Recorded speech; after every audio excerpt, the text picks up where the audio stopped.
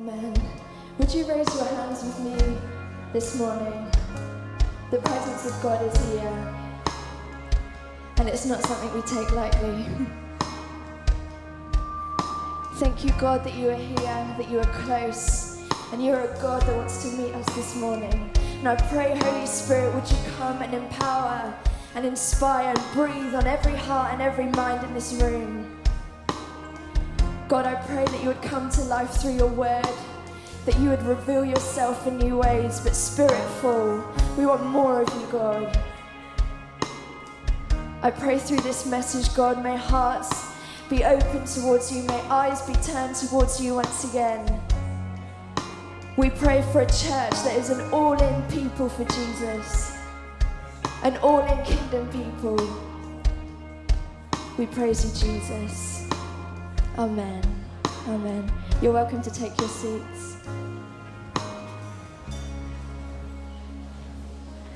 Young people, what a weekend we had.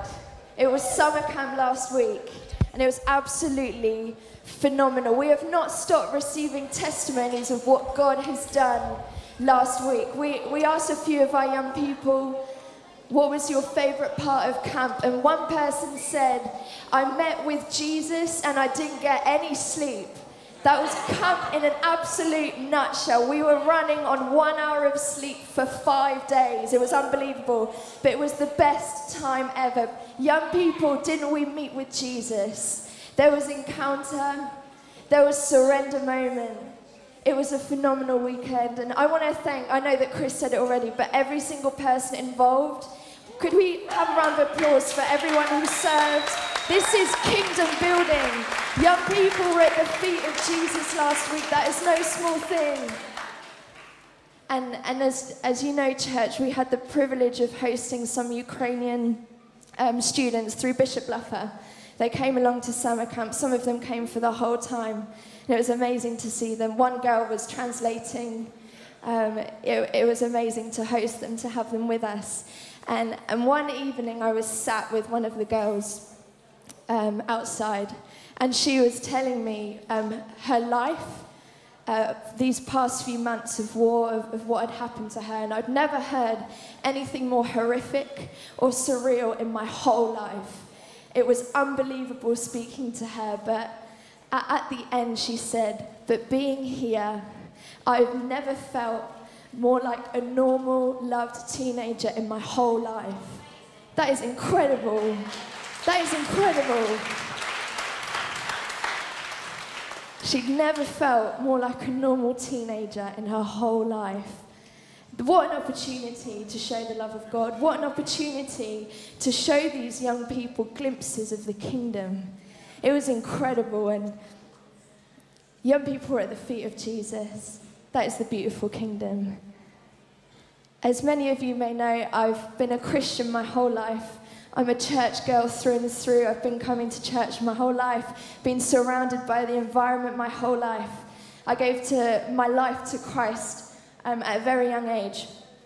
But 3 or 4 years ago, after a conference, there was kind of a wrestle going on in my heart, in my spirit. It's as if God had not quite finished something in me. There was a wrestle in my heart.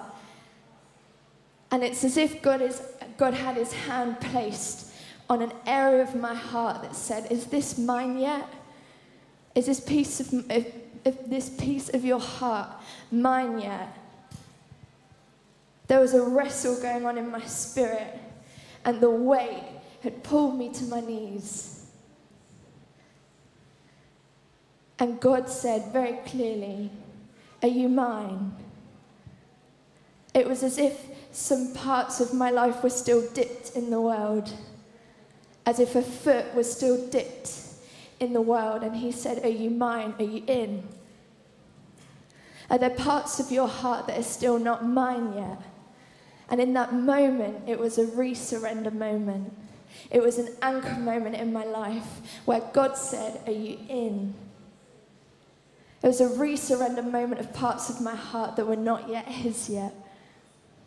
And perhaps you've been coming to church for a long time as well, and you know the ins and outs, you know the teachings, you know it all, but maybe there's a wrestle in the heart as well. Are you in? Are you mine? Maybe he's saying, or perhaps you're new, this is one of your first times coming, and there hasn't been that quiet surrender to God yet. Does a re-surrender need to occur? There were still parts of my heart stuck in sin and regret. There were still parts of my heart stuck in areas that needed a bit of validation, and I was looking in the wrong places. Does a re-surrender need to occur? There is always a fight for the heart, for its attention, for its affection. Does there need to be a re-surrender? Our passage today comes from 1 Kings. We looked at this at Summer Camp Youth, but we're going to go into it a bit deeper today. It's after the prophet Elijah receives divine direction from God in a gentle whisper. And God directs him to go back the way he came and appoint Elisha, his successor, as the new prophet. We pick up 1 Kings chapter 19, verse 19 to 21. So Elijah went from there and found Elisha, son of Shaphat. He was ploughing with 12 yoke of oxen, and he himself was driving the 12th pair. Elijah went up to him, threw his cloak around him. Elisha then left his oxen and ran after Elijah. "Let me kiss my mother and father goodbye," he said, "and then I will come with you." "Go back," Elijah said. "What have I done to you?" So Elisha left him and went back. He took his yoke of oxen and slaughtered them. He burnt the ploughing equipment to cook the meat and give it to the people, and they ate. Then he set out to follow Elijah and become his servant. So just as God had said, Elijah set out and found Elisha. He was working the ground, preparing it for a planting. And Elijah goes up to him and throws a cloak on him. And Elisha, in an instant, he knew what that meant. This was no small passing moment in his life. In that moment, as he received the mantle, he knew that there was a resignation of his life up until that point. A resignation of all his life up until that point. He knew that this meant leaving everything and following this call. He knew that this meant leaving everything and following the one who called him. He knew that this meant leaving comfort and desire and plan and way and following the one who called. He knew that this would cost him everything. So Elisha goes back, not cowering away, but in full confidence to burn his ploughs. If we stay here for a moment and realize what this is, burning of the ploughs meant burning everything, his whole life, what it was built upon, burnt to the ground. He'd slaughtered his oxen. There was no way of return. It was a burning of the life that he was living. And he kissed his father and mother goodbye. And this time, this was called the kiss of allegiance. It was a kiss saying, this was then, but this is now. It was where his allegiance and his priority now lied.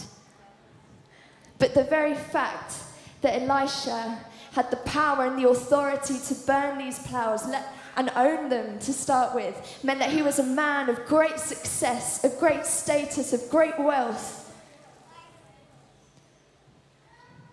There's an image of what it would have been like. The very fact that he owned this was great success, great wealth. And as these oxen, there wasn't two, there was 12 pairs, there was 24 oxen before him. And as he was there driving the 12th pair, it's as if his plan and desire were lined up before him.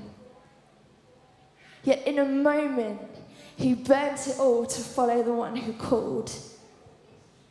It meant he had servants and a household and money and wealth, but in a moment, he burnt it to the one who called. He made a resignation of his life up until that point, and he said, I am all in. His action was, I am all in. And I think in every life, something needs to be burned. What needs to be burned? Like Elisha, it was plan and path, it was desire and it was way. But maybe it's a plan A. The plan A that is the just in case this whole God thing doesn't work out. Perhaps it's the plan that's the good plan but not the God plan. Perhaps it's past and it's sin, that the ploughs are still there, we keep coming back to it.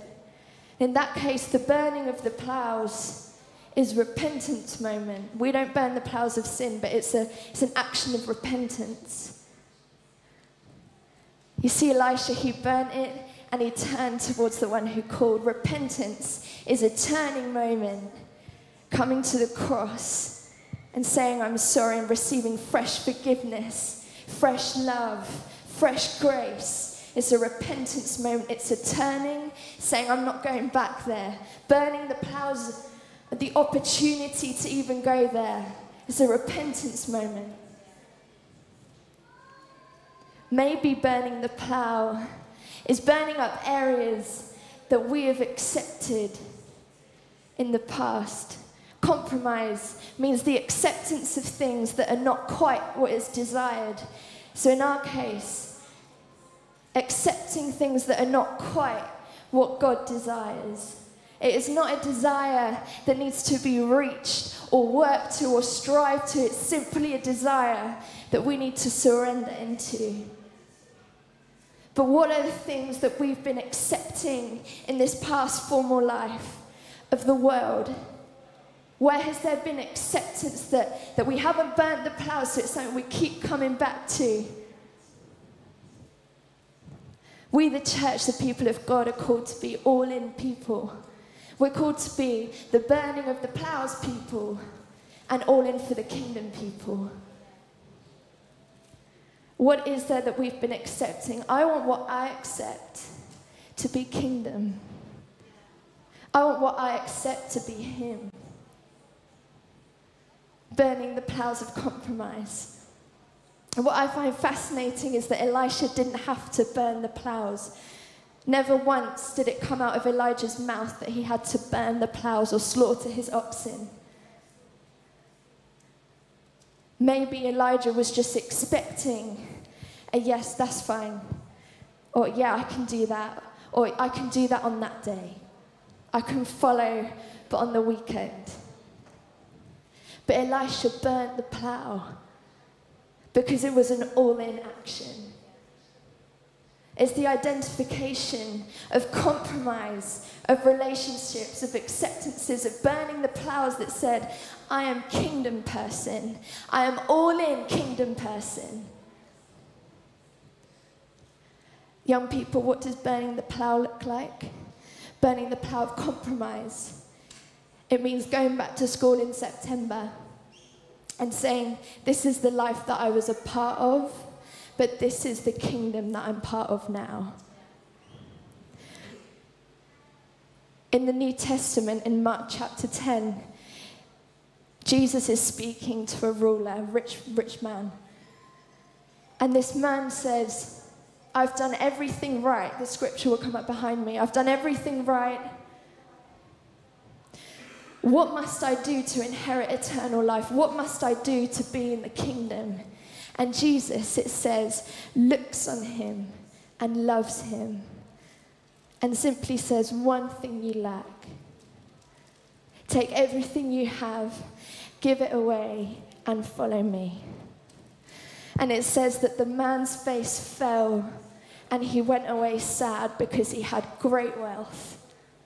Jesus here is not saying that we must burn everything and give it away, live under the stars. Jesus here was simply putting a hand on this man's heart and saying, is this mine yet? Jesus was just identifying this man's plough. And what I find fascinating is that Jesus doesn't bargain with this man. Jesus doesn't bargain with this man. There's no negotiation. There's no Jesus saying, come back, I didn't mean it. Come back. You don't have to sell it all. What is stunning and what is beautiful is that Jesus pursues and loves because he wants it all. He didn't bargain for scraps and pieces. He pursues because he wants it all. He wants it all. He wants to be ruler of all. What does burning the plough look like? It means surrendering plan and stepping into his. What does burning the plough of desire look like? Giving over desire and will and picking up his. What does burning the plough look like? This is my life then, but I pursue holiness now. What does burning the plough look like? I don't step foot in those environments anymore. It may look like stepping out of friendships. Friendships that are making us compromise things for the kingdom. But the call is all in, just like Elisha's call, it was an all-in call. It's an all-in call. The kingdom is full and the benches are wide. The food piled high, the welcome great, but it is an all-in kingdom. It's not a pick and choose. It's an all-in kingdom. It's a privilege of an all-in kingdom. Come taste and see is the invitation. And the kingdom, thank God, is not an in and out visitation with the king, but is privilege of an all-in with the king. In the burning of the plough moment, in the surrender moment, Elisha didn't just burn the ploughs, but he was given a mantle. But it's the mantle that made him burn the plough. Not only was there a turning and a surrender of his plan, but there was a picking up of the mantle. He burnt the plough, but he was clothed with the call. For Elisha, Elijah placing the mantle on him was come and receive prophetic anointing. The mantle means come and see what a life with God looks like. The mantle means chosen. The mantle means come and see what I do.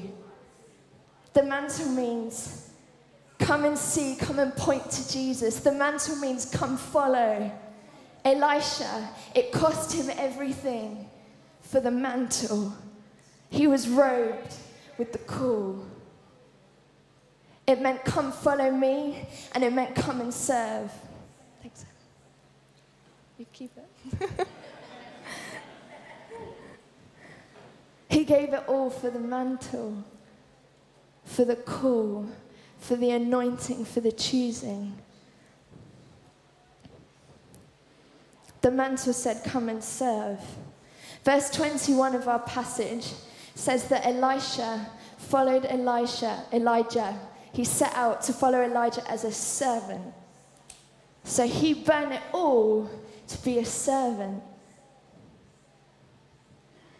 There was no single moment of what is my gain. He burned it all to be a servant. My grandfather's uncle was called Fernando Vangioni. What name? And he was the son of a single mum.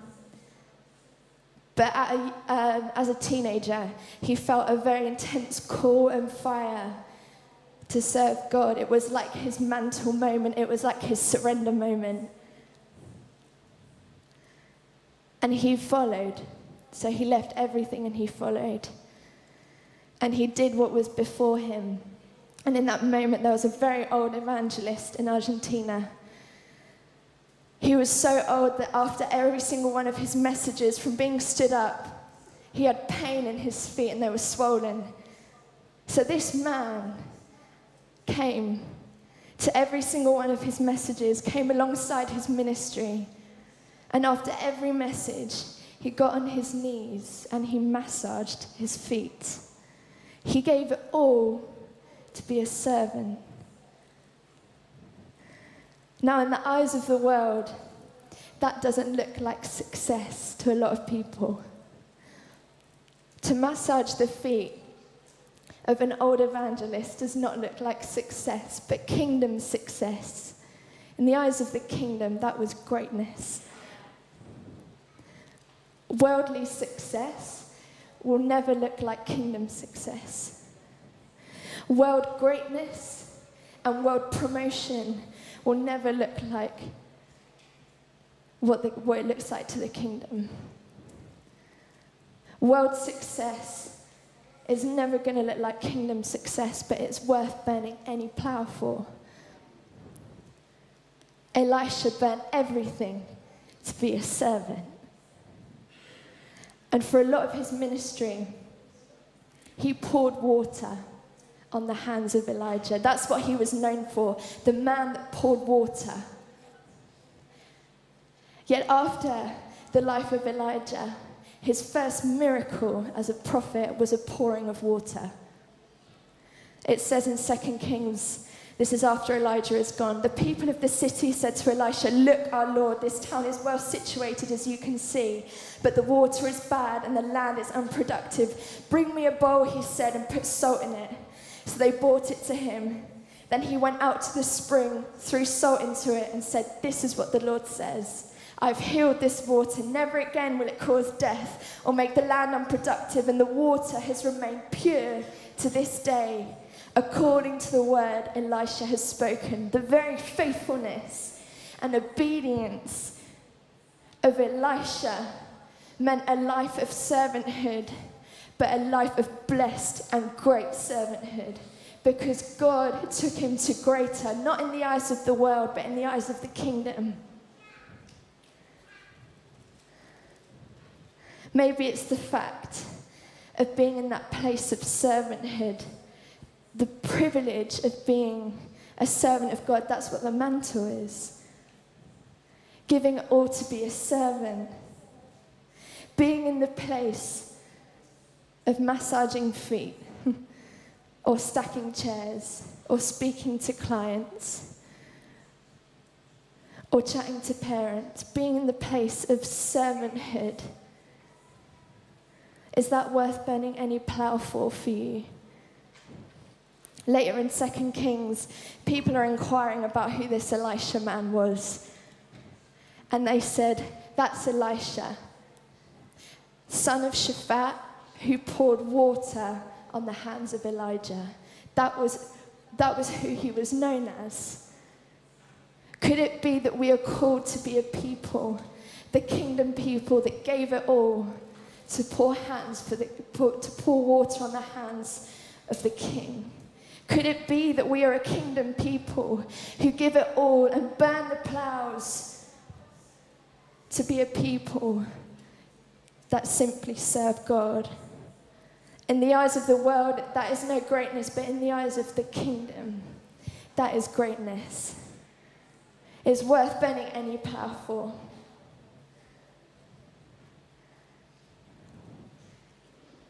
It is greatness in the eyes of God. Should we stand, church, as the band come up?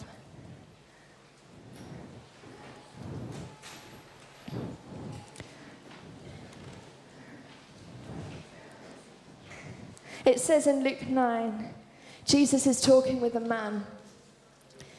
And he says, "Follow me." And this man says, "But let me go back, let me sort this out." And in verse 62, Jesus said, "No one who puts a hand to the plough and looks back is fit for service in the kingdom of God. No one who puts a hand to the call of God but has something to look back to. No one who steps into kingdom but has something to look back to." Would we be a people that are all in for the kingdom? All in for servanthood? Is worth burning any plough for. There's another call in the Bible that I turn to when there's discouragement, when I slip up. And it's the call of Matthew. Matthew is sat in a tax collector's booth. He had aligned himself with the Roman Empire. He was disowned by his family, most probably. He had abandoned his people.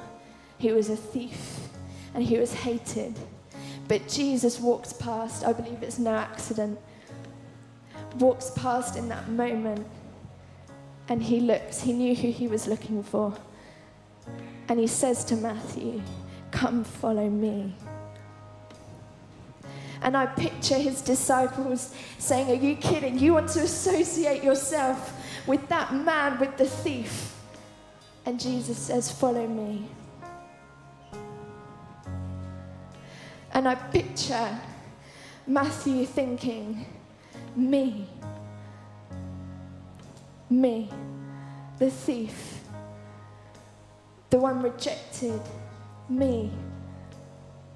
And Jesus says, "Follow me." And Matthew gets up out of the tax collector booth and follows.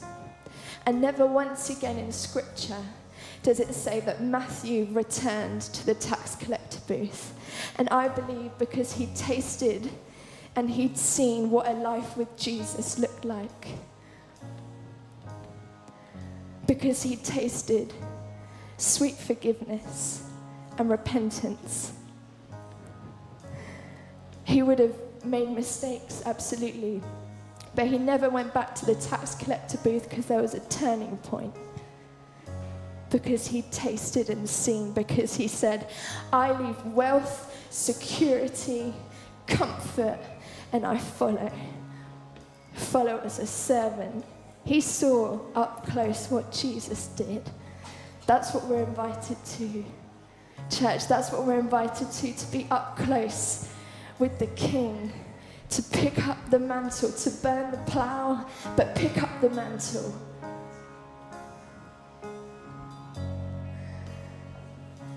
It's a surrender. Burn the plough, pick up the mantle, and serve the King. It's worth burning any plough for. And I invite you, just as I had 3 years ago, a surrender moment. Perhaps there's been a wrestle or God's hand placed on an area of your heart that is not quite his yet. Perhaps you've come here for the first time or a few times and there needs to be a surrender to the King. Perhaps there needs to be a burning of the plough moment, a repentance moment. Perhaps there needs to be a burning of some compromises, because we are an all-in people, an all-in church for the kingdom. I invite you to pray this prayer with me. If this is you committing, if you could close your eyes and bow your heads. An all-in surrender commitment. Would you repeat after me? Dear Lord Jesus, I come before you today and I surrender. I am all in and I repent. I turn away and I'm sorry. And I believe that you died on the cross for me, taking my place and my sin, and died for me. And you rose again, giving me eternal life and relationship with you. Holy Spirit, fill me. Come and make your home in me. I burn the ploughs and I'm all in, Jesus. I surrender. Amen. If we could keep our eyes closed.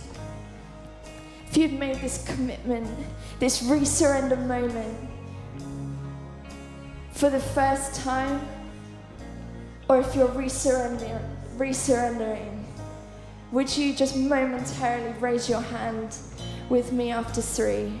A physical display of a spiritual surrender, of a spiritual turning. If we could keep our eyes closed, would you raise your hand with me? A physical sign of spiritual surrender. Amen. Amen. Shall we have a round of applause for all those who have turned?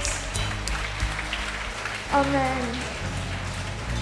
Shall we pray, church, before we go back into worship? Father God, I thank you for your church and for your people, God, and we declare that we are all in people for the gospel, for the serving, the glory of the gospel. Kingdom come, and may you be established in this church, established in every heart of every person here. God, we declare that we are a burning of the Plough's people, a burning of the Ploughs to be in a place of servanthood. It's worth burning any Plough for, to be the people, to be the church, to be the kingdom that is serving the King. It's worth burning any Plough for, God. And Holy Spirit, would you come? Would you come and fill us, God? We are an all-in people, all in for your kingdom. In the name of Jesus, amen.